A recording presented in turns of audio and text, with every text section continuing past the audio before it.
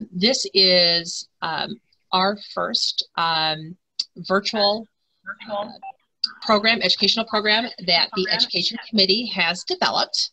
So I really want to thank the Education Committee for putting this together. This is new for us, so we are certainly looking for feedback, but let's be positive with feedback, as this is the first time that we've done something like this, as getting together is a little bit more difficult right now than it typically is. Before we do get going, I really want to point out at the bottom of your screen right now to our elite, premier, and diamond partners. These partners really have gone above and beyond for 𝗲𝗏 and is making 𝗲𝗏 the success that it is. And our two elite partners are 𝗕ranciscan Health and 𝗖𝗿 And what does that mean? These two elite partners, along with our premier partner of Horizon Bank and our diamond partner of 𝗖𝗿𝗄𝗏𝘁𝗄𝗏, throughout the year, they have come together and they have sponsored the organization as a whole, along with all of our events.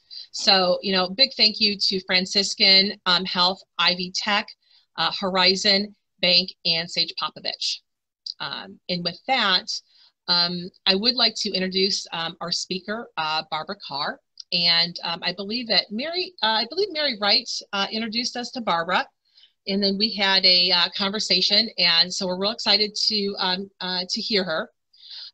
Barbara Carr is a business leader. She's a national influencer and a professional speaker.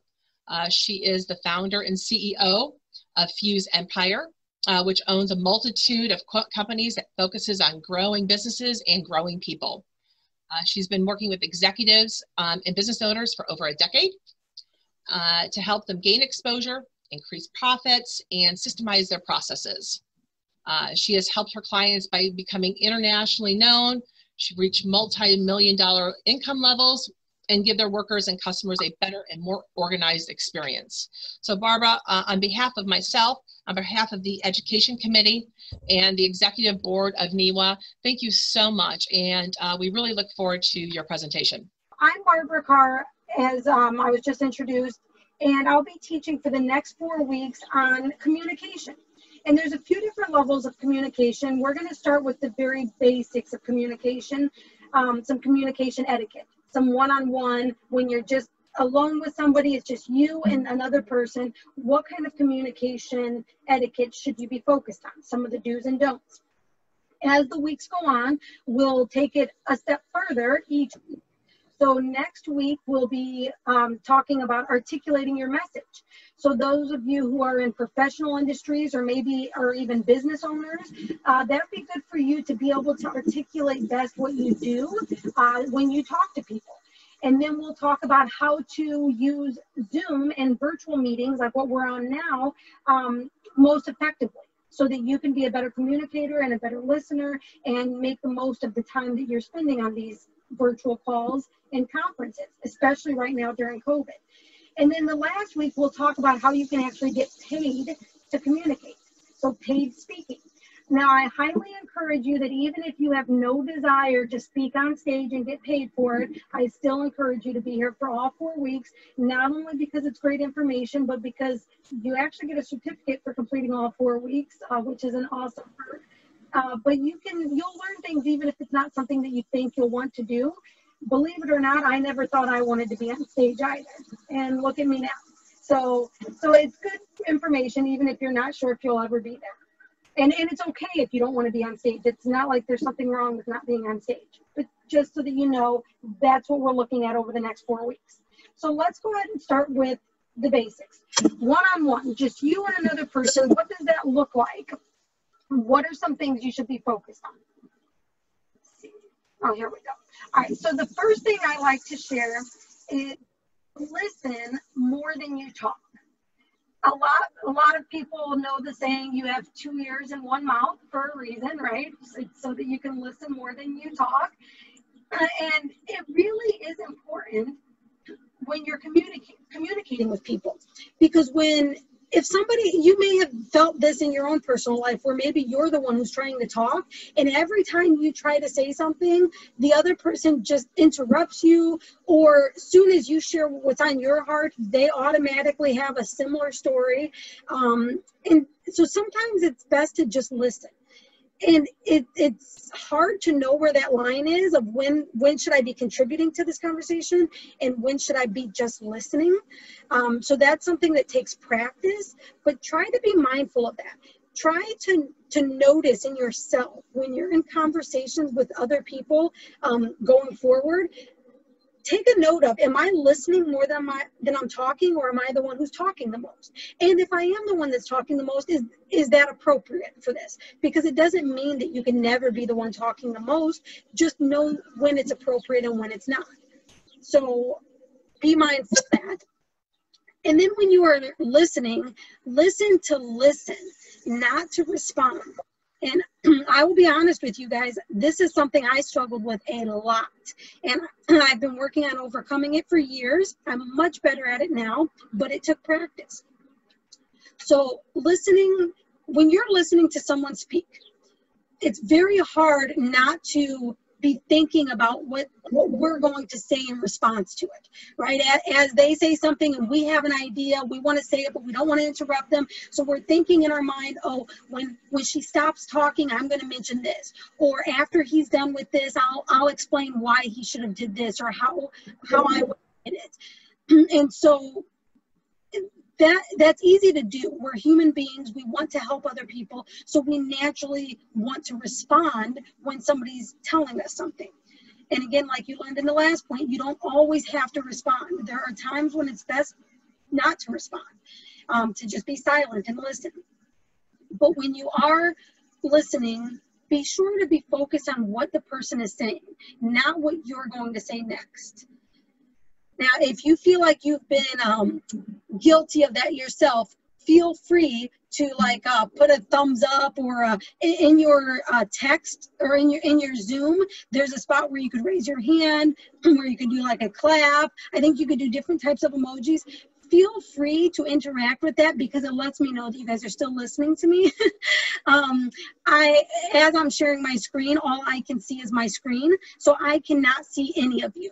So if you're like waving your hand or smiling or thumbs up, I can't see that on here, and that's something we'll go into on week 3 when we talk about virtual meetings. But in the meantime, feel free to put stuff in the chat and do the thumbs up and anything like that to let me know that you're still here. Okay, so moving forward, limit your distractions. This is also a hard one in today's world because we all have phones that ding like crazy. I always say, don't answer or look at your phone when you're meeting with someone else, if at all possible. I know there's sometimes when there's an emergency or your kids are, away from you, so you've got to pay attention to what they're doing, or maybe a client calls. But what happens, you guys, is if you're looking at your phone when somebody else is talking to you, even if you're just checking it real quick, you pick it up, you check it, and then you set it back down, what that tells the person across from you is, oh, there's something else more important than this. And there very well might be. But limit how often you do that, because it's rude, really. And the other person on the other side, we feel like, maybe I should have had this meeting. Clearly this person is too busy for what I'm trying to share with them. And so if you are able to not look at your phone, not answer your phone, I urge you to do so, because it's like, the other person, even if they don't say it, they're feeling offended. They're feeling like they don't matter. They're not important. And even if you can have your phone not out or not on the table, I see times when people will sit down at a meeting with me and they will bring their phone out and set it down in front of them on the table, almost between us. And I think, oh, okay. So again, the other person probably won't tell you that they're offended or feeling less important, but chances are they are. So if you could put your phone away, completely out of the picture, right, in your bag or somewhere else. If you do have to set it on the table, maybe because you're waiting on an emergency phone call or something urgent, put it upside down on the table. That way you don't see every single time that a notification comes in. Okay? Try to be as respectful as possible with your phone. I know it's hard, guys. Trust me, we're in a world that we live by our phones, but it will show that other person a level of respect that you can never articulate with words. The next thing is to ask clarifying questions. So you're sitting here, you're talking with someone, they speak, you're listening, and when you do respond in a way that you make sure that you understand what they're saying or asking before you proceed with your response. So I might say, so Becky, let me make sure I understand you correctly. What you're requesting of me to do, or what you're hoping we can do together, is that correct? Or you might say, oh, maybe this person is speaking to you as a friend, and they're sharing their heart with you about somebody who offended them.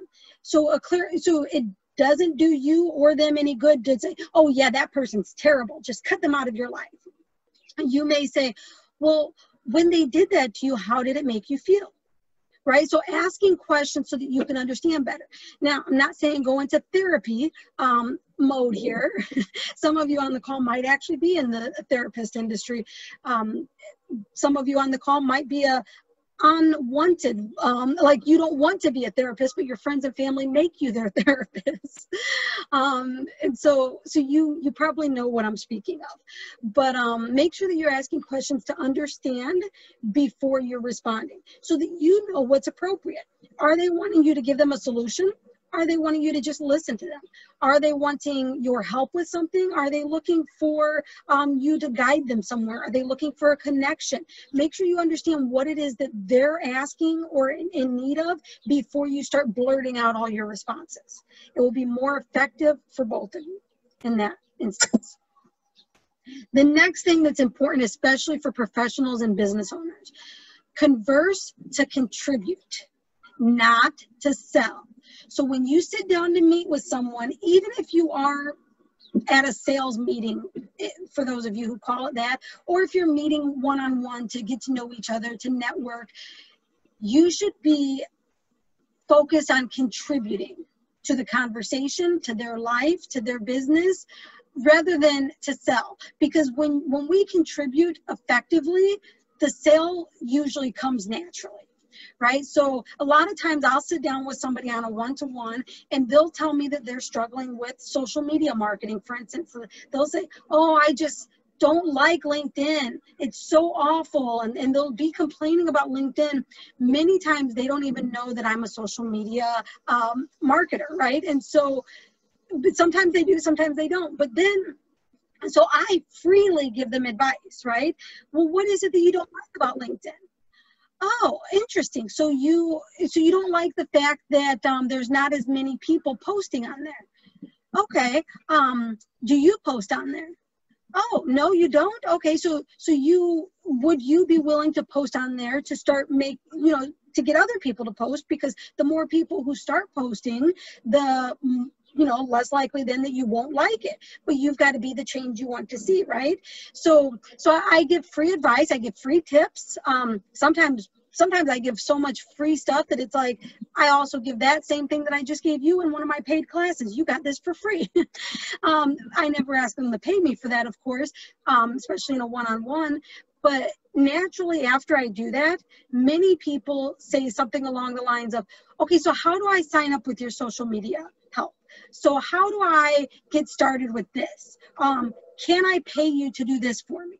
Right? So naturally it comes when you really are contributing to somebody else's life or somebody else's business genuinely. So when you sit down to talk, be focused on helping, on contributing, on giving value rather than to sell. And one of my biggest pet peeves, be on time. Your arrival time tells me how important this meeting is to you, and it tells me how much you respect my time. And I'm not the only person who feels that way. I tell my kids that this is how their employer is going to feel about them. If they're going in for an interview, I have 2 teenagers, so if they're going in for an interview for a job, they need to be early. In fact, for church, I use this with my son is 17, and if church starts at 10:30, James likes to show up at like 10:32. And that's one of the things that really bothers me, because I'm like, James, you're late. And then he'll start showing up at like 10:30. And I'm like, you're still late. And he's like, no, it starts at 10:30. You're pulling into the parking lot at 10:30. That is not on time. Like, if it starts at 10:30, you should be in the room ready to worship at 10:30. Right? You should have already gotten your coffee if you want coffee. You should have already talked to whoever you want to talk with and mingle, and be in your seat and ready before it starts, right? At school, if school starts at 9 a.m., you don't pull into the parking lot at 9 a.m. Like, it just makes sense. You have to be in your class before that bell rings at 9 a.m. So as students, we grew up learning that when that bell rang at 9 a.m. or whatever time your bell rang, that's when you were tardy. So why in our adult lives do we now think that if our meeting starts at 9 a.m. that we should be pulling into the parking lot at 9 a.m. and then ordering our coffee before we sit down? And by the time we sit down with the person in front of us, it's 9:10 or 9:15. And I have another appointment at 9:30 or 10 o'clock or whatever time. And so it's like, I just feel very unimportant, unappreciated, disrespected at times like that. So I would encourage you to be on time, whether that's a phone call, whether that's an in-person meeting, whether that's one of these Zoom meetings. If you have a scheduled appointment, be on time. I mean, you guys, if we're not on time for our doctor appointment, they reschedule us and still make us pay, right? Like, you still have to pay the cancellation fee, even if you're more than 15 minutes late or whatever it is. Utilize this in your business as well, and in your professional. I know not everyone on here is in a business. A lot of you are high-level executives and professionals. So utilize this. If you walked into a client meeting late, imagine what they would feel, right? If you had a big contract that you were looking to put a proposal on, do you think that they're more or less likely to say yes if you walk in late, right? Because remember, our first impression goes a long way. And if our first impression is that we walk in late, that's rough. So you already are starting on a bad note when you do that. If you do have another meeting that is after the meeting that you're sitting down at, specify that at the beginning of the meeting. So like I just said, I have a 9 a.m. I'm sitting down with you at 9 a.m. And let's say I also have a 10 o'clock after that, right? I reserved 1 hour for our meeting. I have another meeting that starts at 10. As soon as you and I sit down at 9 a.m., I'm going to say, hey, Mary, I'm so glad you were able to meet with me today. I just want to let you know I do have another meeting at 10 o'clock. So I've got to make sure I wrap this up before that. It's more respectful to say that at the beginning of the meeting than to wait until 9:55 and be like, oh, I have to go. I'm so sorry. I have to go. I have another meeting at 10. Because then it feels abrupt. And then I'm like, oh, I still had other things I wanted to tell you. But if I know that our meeting has to end at 9:55, back at 9 o'clock, I know that, I'll make sure to get out everything I want to share before that time. So make sure that you're letting people know expectations of how long your meeting will be. If you're calling somebody unexpectedly, you might say, hey, is it okay if I have 15 minutes of your time? Or do you have 5 minutes? I have a quick question. So if you let them know ahead of time how much time you plan to take, they're more likely to be receptive to that. So even when you're scheduling a meeting with someone, you might even say, hey, I'd like to get on your calendar for 30 minutes. Or, hey, I'd like to schedule time with you for an hour. Knowing that up front is helpful to all parties. Okay, so let's see. So the next thing, actually, let's take a second here, because I see there's something in the chat, and this is actually one of my breaking points. As you see, there's a blank slide here on purpose to remind me that, that there's a breaking spot. For some reason, it won't let me see my chat while I'm sharing my screen. So actually, whoever put something in the chat, if it's a question, go ahead and unmute yourself and ask.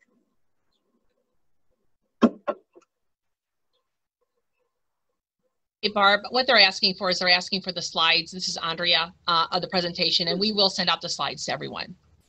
Perfect. Thank you, Andrea. Sure. All right. So with that said, each time we come to a blank slide like this, which is about 3 times in this presentation, I will ask for any questions. That's also the time when I'm going to make sure to take a drink of my water. Any of you who speak know that sometimes speaking a lot makes you thirsty, especially when you're outside. I have 2 other people in the house who are working from home inside the house. I figured it was better for me to be outside so we weren't talking over each other. All right, so let's move on to, now that you've had a meeting with someone and you're going to follow up with them and stay in touch with them, what kind of things are important regarding communication that you should keep in mind? The first thing is to be mindful of other people's desired communication methods. So an example would be, maybe I prefer to text over phone calls, but my client or the person who I'm trying to reach prefers emails. He or she doesn't like text messages at all. In fact, they ignore text. They don't even know how to respond to text maybe. So you have to understand what their preferred communication method is so that you could best reach them. A good example is millennials love to text and love social media, right?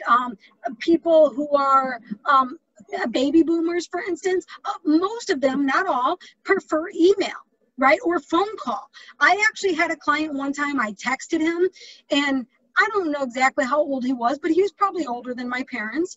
And he called me right after I texted him, and he called me and he said, I just got something on my phone that I don't know. Are you sending me a message? I don't know how to read it.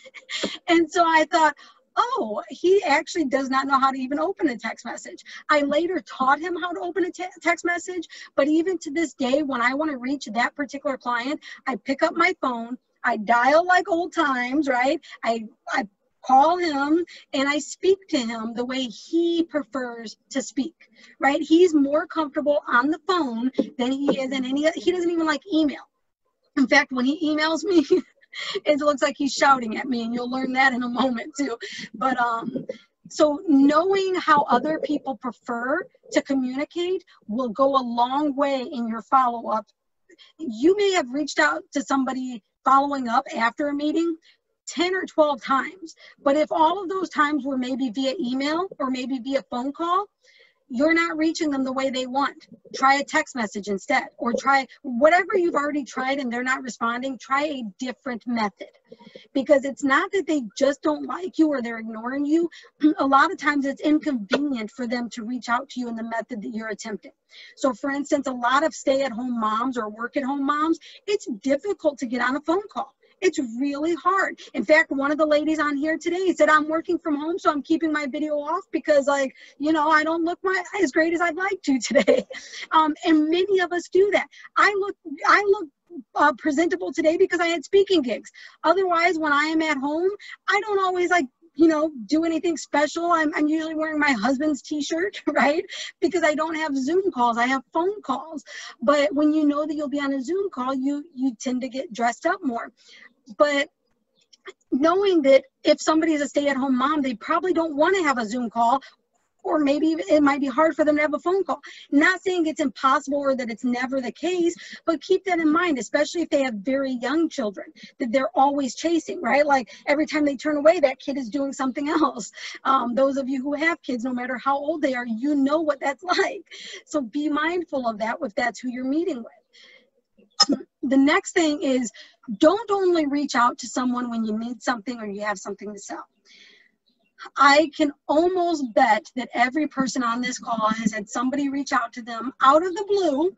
You haven't heard from this person in 15 years since you went to high school with them or college or whatever. And then they say, hey, I just want you to know that I just found this new great product and blah, blah, blah, blah, blah, blah, blah, blah, blah. They never even said my name. They didn't even say, hi, Barbara. They just started vomiting their new sales product all over me. And I'm like, you didn't even say hi. You didn't even ask how I was doing. You didn't even like wonder if I'm like still in the area. Like there was no, it was just like, buy this from me because I knew you once upon a time. People don't get excited about that. I mean, I hate to break it to you, but that's not something I look forward to every morning when I wake up. And so if you've been on the receiving end of that, you know what I'm talking about. You probably already thought of somebody who did that to you just this week, right? And if you're on the sending end of that, I'm hoping that this will help you to know that it's best to reach out to people even when you don't need something. In fact, in my marketing courses that I teach, I have what I call a kindness call. I teach people that you should have a set amount of kindness calls that you do every day or every week. And your kindness calls are literally just calling to be kind. So I might call up Bridget and say, I get on the phone, Bridget answers, and I say, hey, Bridget, I just want you to know that I'm thinking about you. I'm hoping you're doing well, and just wondering what you're up to. And Bridget, usually the first time I ever give somebody a kindness call, the people who have been part of this for some time know when I'm calling. They'll say, oh, you're doing a kindness call. This is so sweet. I'm so happy to hear from you. Every time I'm having a bad day, you call. I'm so excited. But the first time I ever call somebody on a kindness call, their response is, what? You just want to know how I'm doing? Like, what do you want? Like, you know what I mean? Like, they're so confused because they're not used to people just really genuinely wanting to say hi and see how they're doing without needing anything. And you guys, it's so easy to do a kindness call, even if you only did one per day. Call somebody randomly, and it doesn't have to be randomly. Mine are very strategic. I have a very strategic system, but yours can be random when you first start out. When I first started, it was random. I created a system after doing random. But call somebody up and just be kind. Don't ask for anything. Give if you can. If they're struggling with something and you're able to give. Don't ask for anything. In fact, I had this with one of my teenagers recently who, she was like, talking about my sister, who's her aunt, obviously. She's like, you know, I feel like Debbie only thinks I call when I need stuff. I feel real bad. And I was like, well, do you only call when you need stuff? And she's like, yeah, because I'm about to call her and see if I could babysit for some money because I need some money.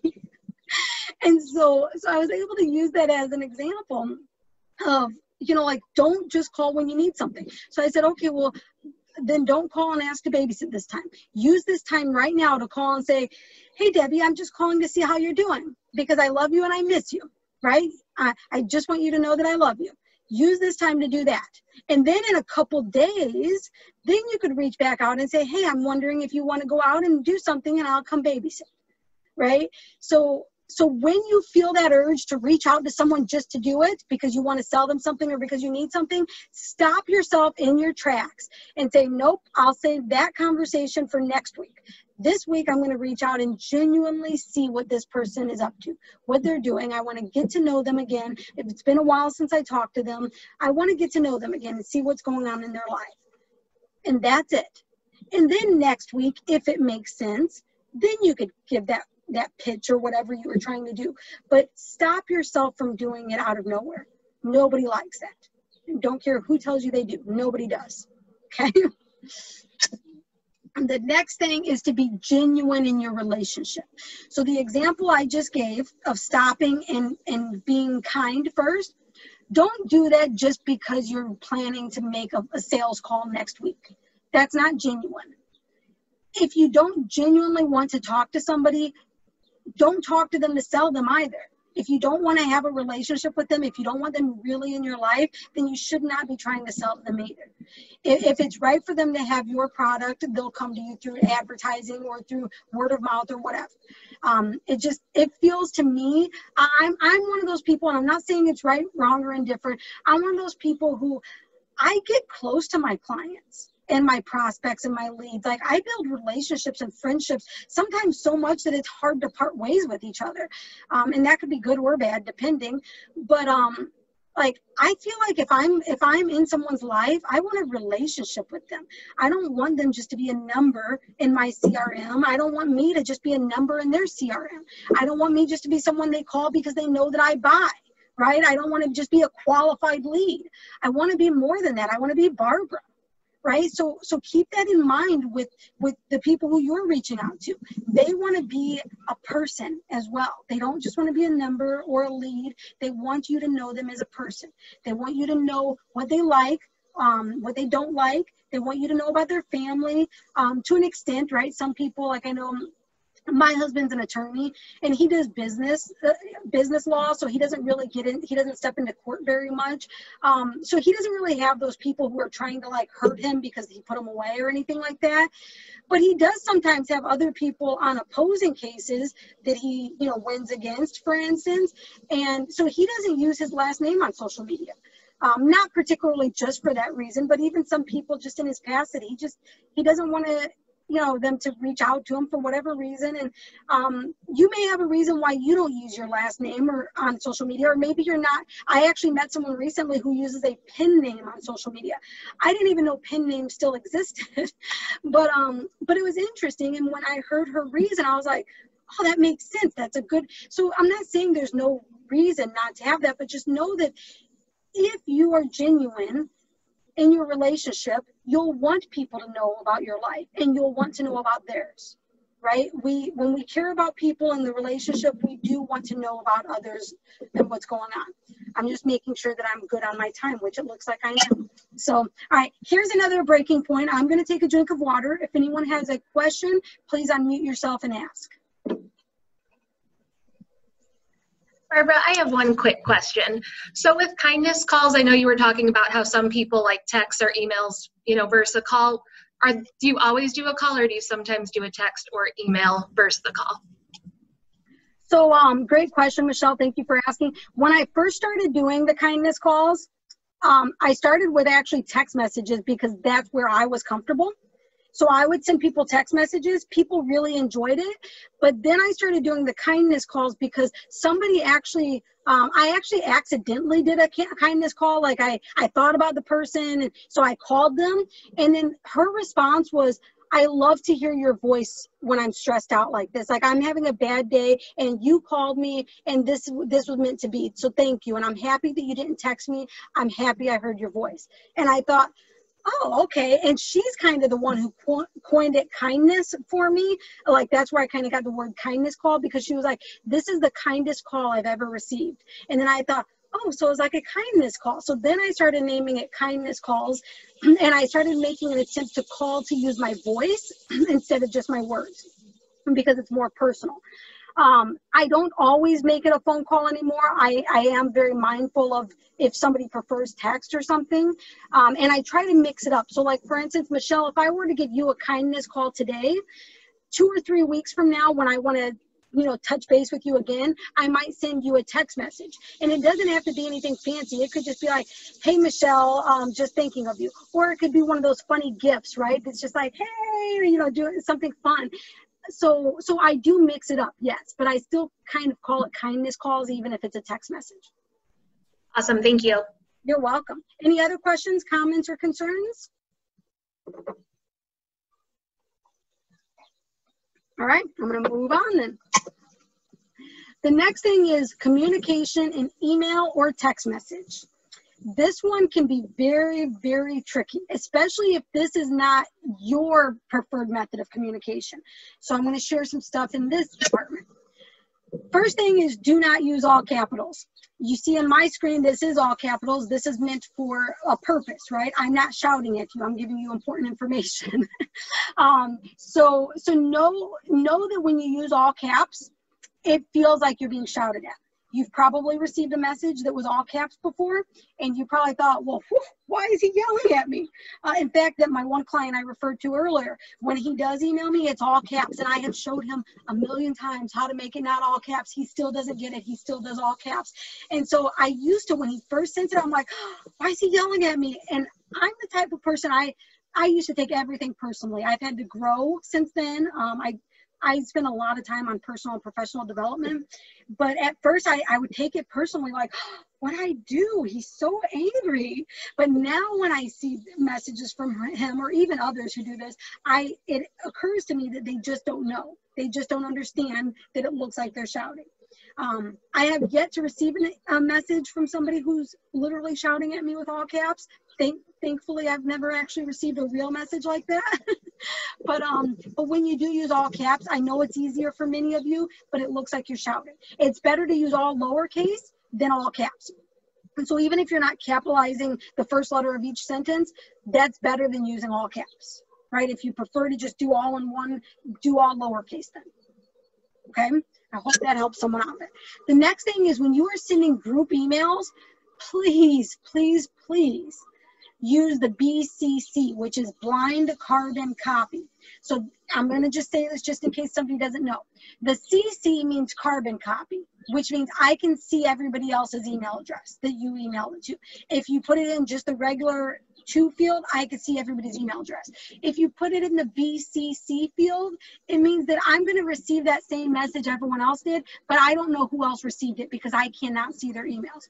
Because here's the worst thing, and people do this, whether you realize this or not. You send me an email, there's 30 people in the group, right?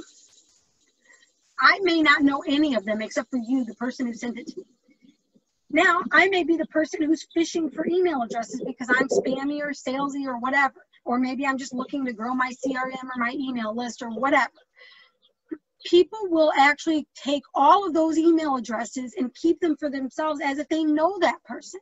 And they'll respond and they'll reach out to those people. And sometimes it's very uncomfortable because you don't want to be like, stop messaging me, I don't know you, because then it feels like you're being mean to the person who put you all in the group text message together, right? So it's really uncomfortable. And I always try telling people, don't put your friends or colleagues in a position of being uncomfortable like that, because it really is weird. You don't know what to say. And like, if you're the one who sent that to me and you put me in a group message with all these people, I don't know how to respond to you to be like, hey, like, I don't want these people knowing my email address. That's personal. That's private information, right? Especially if you're using people's personal email addresses. If you give out my business email address, I don't care. I'm in business. I've got an assistant that will help me go through that and determine if it's something I need to see or not. But be mindful of that, because not everybody wants their email address to be shared publicly. And that's kind of what you're doing when you send a group email without using the 𝗑𝐵CC field. So make sure you use 𝗑𝐵CC field. The next thing is, please never send a group text message without permission. So like on your phone and you send a text to like 15 people, unless somebody is okay with that and you know that, don't do that, because it's very distracting, sometimes annoying, when my phone keeps buzzing, right? When I'm trying to talk to someone, it's like bzz, bzz, bzz, bzz, right? Because it's on vibrate even, and it's like just buzzing, and I'm trying to have a conversation and it's still distracting. Again, I like to put my phone away when I'm in conversations, just in case of instances like that. But there are a time and a place for group text messages, but make sure that you are being mindful of that. So for instance, my daughter plays soccer. We have a group text message with the parents of the team. That's acceptable. When the coach needs to send out a message, he's a volunteer. He shouldn't have to send out 15 different messages. I'm okay with that group message. My siblings and I have a group text message where we make sure we're all on the same page if something's going on with mom or dad or somebody else in the family. That's okay. I have a group text message with my husband and my kids, right? Like, those things are okay. I don't send group text messages to people unless I know that they're expecting it or that I know they'll be okay with it, right? Sometimes family's okay. I know that I have one particular person in my family that gets mad if they're part of a group text message. They also get mad sometimes if they're not part of the group text message. So it's like a catch-22. But just be respectful of that. Not everybody likes group text messages just because it's easier for you to send it that way. So convenience is not always the best solution. So even if you have to send the same message 75 times, if that's more respectful to your recipient, I'd recommend doing it. Sure, it might take you 10 minutes instead of 10 seconds, but think of how that's going to be received on the other end. Okay? Same thing with Facebook messages. I actually mute these. Whenever somebody puts me as part of a group text message, I either leave the group or I mute the group, which means whenever you leave a message there anyway, I won't see it. I don't like being part of those group chains unless it's something important, like if it's maybe something like this. You guys joined this this 4-week series. The group that is leading it might create a group message or a Facebook message for everybody in it, or a Facebook group or something like that, just to remind you guys that, hey, don't forget we're starting in 10 minutes, right? That might make sense, but for the most part, it doesn't make sense to send Facebook group messages, especially when they don't have a real purpose, right? If I send a message to 2 people because I'm introducing them, that's different, right? It's different than putting 100 people in one message because that's who you can all message at once. So be careful doing that.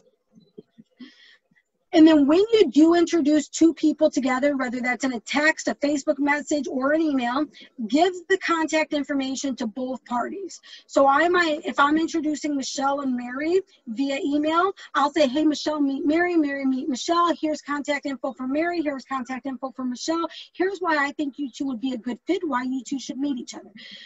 Only give this kind of introduction if you honestly feel confident that it is a good fit. Like maybe you've talked to both of them and they've both mentioned meeting the other person, but maybe they don't know the other person yet, so you've connected them. This is acceptable.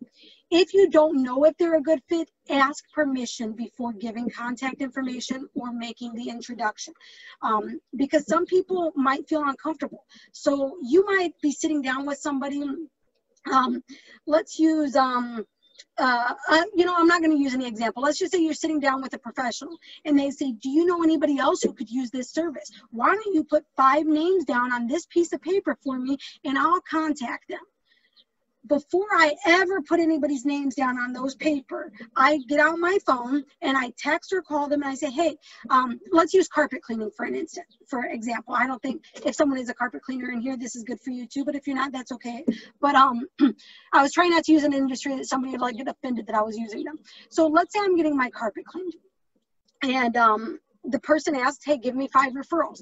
I will message or call the 5 people who I do think would be a good fit and say, hey, I'm getting my carpet cleaned. They did an awesome job. They're wanting to do this with some other people. They're not going to charge you for it, or this is the price or whatever. Would it be okay if I give them your information to call you? Right? And then, oh, yeah. Or maybe I know that this is a good fit because I talked to Susie and Susie says she was looking for her carpet clean. So I go ahead and write Susie down. But then I'm going to text Susie and say, hey, awesome news. Just got my carpet cleaned. I gave them your information. I know you're looking for it too. So be waiting for a call from Brad. Right? Or whatever. So being in communication with people, because what happens is I had somebody a couple years ago, actually.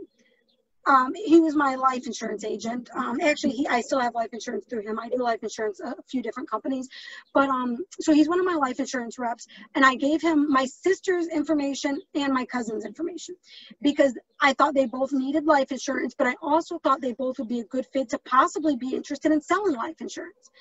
And when I explained it to my life insurance rep in that manner, something happened in communication when he gave that information to his assistant, because the assistant called my sister and was like, hey, I have a job for you, a job opportunity. So my sister was confused because I had told her already that she would be getting a call from this person, both to learn about life insurance and maybe see if she'd want to be interested in having that as a career.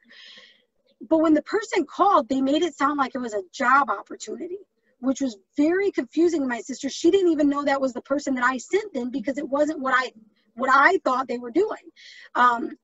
Long story short, it's a great company. My rep is a great person. His assistant is still great. She's wonderful. It was a complete miscommunication.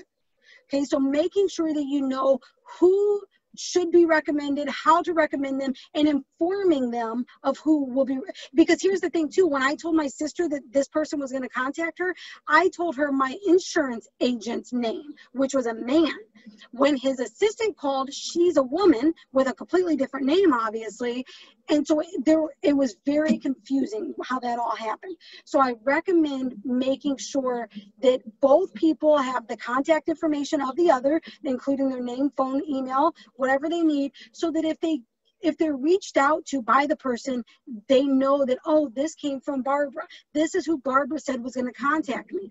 And it's really annoying when I get a call that somebody's like, oh, hey, I'm calling because John Doe told me that you'd be a really good fit for this new makeup I'm offering. And I'm like, I don't even wear makeup. Like, why would somebody give my number to, like it's really confusing. If you don't know if I'm a good fit or if I'm not if I'm interested or not, then just ask me, because that just wasted a phone call for that other person who they could have been reaching out to somebody else who would have been a better fit. So so know those things before giving introductions. And if you don't know, just ask. It doesn't hurt to ask. Another important thing when you are sending emails, if you're sending emails for your professional use, you should be using a professional email address. So Daddy's Girl 99 is not a professional email address. A lot of times email addresses like that get overlooked because it's confusing. That usually, like, you're like, is this person spamming me? Is this an email that I don't want to open because it might be like a virus or hacked or something like that? Like, that stuff was really cute when we were in high school, but it's not so cute when you're a professional, right? Like, we've got to be mindful of that. So my email address now is barbara@fusempire.com. That's my professional email address.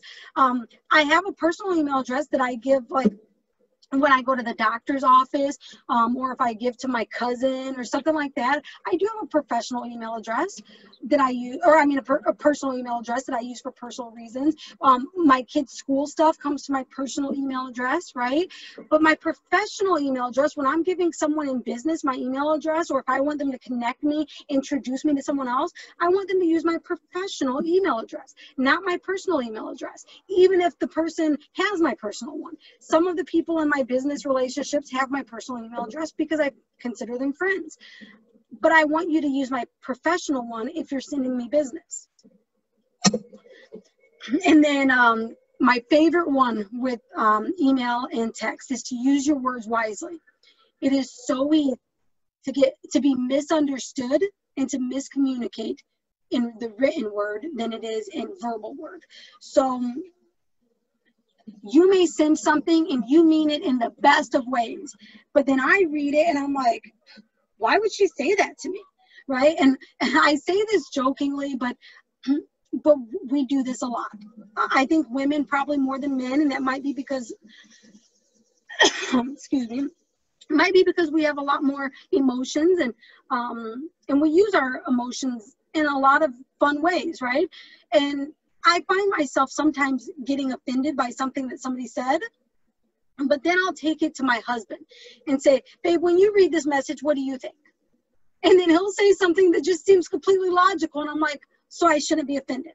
Like, she's not saying something mean about me, right? Like, I'm so grateful that I have a husband that I can, take this to and be like, please tell me your take on this. Of course, if it's something like personal to the other person, I'm not going to show it to my husband if it's something that's private to them. But a lot of times I do misunderstand what people say. And it's good to have a second opinion, or to respond back to the person and say, I'm sorry, I don't think I understand what you're trying to say. Or asking clarifying questions, right? Like, do you mean this, or are you saying this? Because otherwise, if I just assume that this person is being rude to me, I'm going to have a negative feeling towards them. And then they might be sensing this negativity from me and be wondering, why is she mad at me? And then you have all this miscommunication that just ends not good, right? So communication, in my opinion, is the most important thing in everything in life, in our relationships, in our business, right? Like, with my clients, I do my best to communicate with them as often as possible.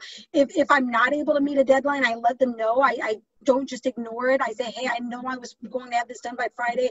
I actually need till Saturday, right? I'm so sorry, something came up or whatever. I, of course, try to never have to do that. But if I have to, I'm honest about it. Because otherwise, if you just ignore the situation, which I'll be honest, I did in my past, right? When I was early on in this, sometimes I would just ignore it. And that didn't help at all. So I had to learn from that.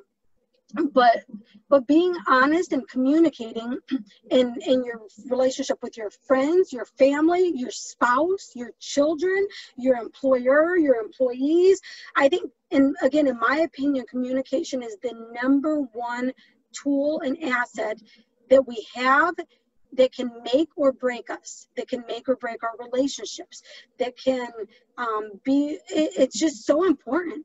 We can use communication effectively, and it can do great things for us, or we can use it ineffectively and it can ruin a lot of things for us.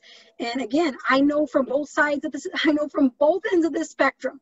I have been a bad communicator in my life, and it did bad things for me.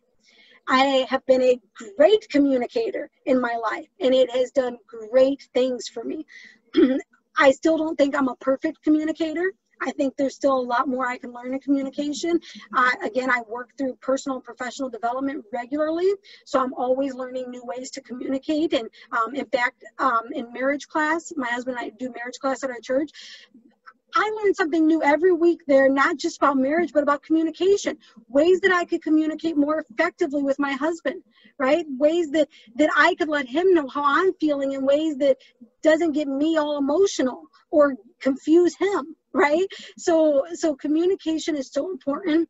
And that's one of the reasons why we started with this as the basic, number one at the beginning, because if you can't communicate one-on-one, or in these smaller different ways, it's going to be much harder to communicate when you get in groups, or when you add electronics to the mix, or when you are up on stage. It's much harder if you can't do this one-on-one. And it takes practice. So if you feel like you've got work to do, start practicing, start working, start being mindful, because it doesn't happen overnight. Another thing with text messaging and emailing, don't use abbreviations in professional messages. I think even when you're like friends with somebody, it takes that to a different level. I try not to. I'd be lying if I say I never did. I definitely do sometimes, and then I'm like, oh man, I can't believe I did that. But and when my teenager, sometimes she'll be, when I'm driving and she's in the passenger seat, and I'll have her responding to my messages for me, because I don't text and drive. That's something that I'm very much not okay with for me or my children. And so I'll have her responding to my messages for me, and I'll remind her that if it's a professional message, I say, Alyssa, this is a client. Please make sure that you are using words properly, use grammar, create a professional message here, right? So a message to my client looks very different than a message to my sister. And my daughter knows that. She's learning that through me, and I'm hoping that it is something that she's able to use in her adult life as well. So you don't abbreviate in professional messages.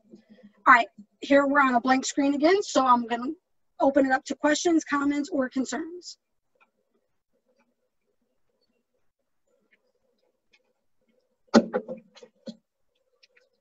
Okay, I'm going to check the time. I see that we're running out, so I'm going to go through these last ones super quick, because I want to leave time for Andrea to give her stuff at the end too. Okay, when you are an audience member, listen to learn, right? If you're in the audience, you should be listening to learn, not to judge. As audience members, we a lot of times judge who's up on stage. It doesn't help you or them. So listen to learn. Engage with the speaker, nod, laugh, smile, do things that lets the speaker know that you're listening and that you're still paying attention. And then when you're on the phone, these ones are super important. If you're using speakerphone, tell the other person, especially if there are other people around. There's something I might not want someone else to know if you're on speakerphone with me. Be mindful of your volume. A lot of us speak louder when we're talking on the phone than we do when we're in person. I'm one of those people. I shout when I'm on the phone. I try not to. I'm probably shouting at you guys now. Next week, we're going to talk about articulating your message. So that might be what people call elevator pitch, 30-second commercial, or just one-on-one telling people what you do. And then we'll talk about virtual meetings and how to get paid to speak. And I've got my contact information up on the screen, but I'm going to go ahead and hand it over to Andrea now for the last remarks. I better unmute there. Okay. Barbara, thank you. I really want to thank you. There were so many times in your presentation today that I said to myself, well, I know what you just said. And then I reflected and I'm like, darn it, I need to listen better. I need to do this again. You know, I have to get back on my diet, and in more ways than one, Michelle. But it's hard to listen, and it's hard not to already, for me, think forward 3 sentences ahead and finish their conversation for them and stuff. So I found it valuable. I found several great nuggets that I could take away from. And now if I could only apply, I would appreciate, that would be really great. So what we're going to do, remember this is a 4-week program. We're going to send the slides to everyone. For me, and so I'm going to assume you're all like me, for the next presentation next Wednesday, we're going to send out, if you would, kind of an agenda with what she's going to talk about, because I would have liked to have followed it a little bit more and take my notes a little bit better with that, even during the presentation instead of after it. So we're going to get that together for you guys, and we'll send that out before next week's presentation. We do look forward to any constructive comments that you may have. Please send them over to us, and that would be very helpful to us. And like Barbara said, let's be positive about it. This is our first one. We had 50 people who joined us today, which is just amazing. Any other comments or anything that we can help you with, if you have any other educational programs that you would like to see us produce for you, let us know. So with that, I'd like to thank everybody. Feel free to communicate with Barbara or to myself or to any of our committee members or any other NEWA members. And then we will see everyone next week.